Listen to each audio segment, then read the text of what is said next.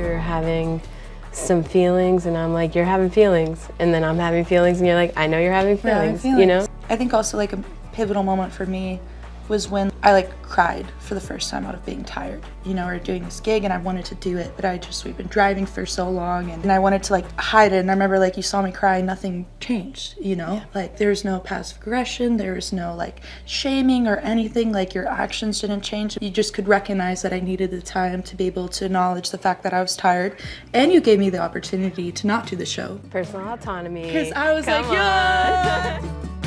For more resources on how to check in on a friend, go to seizetheawkward.org.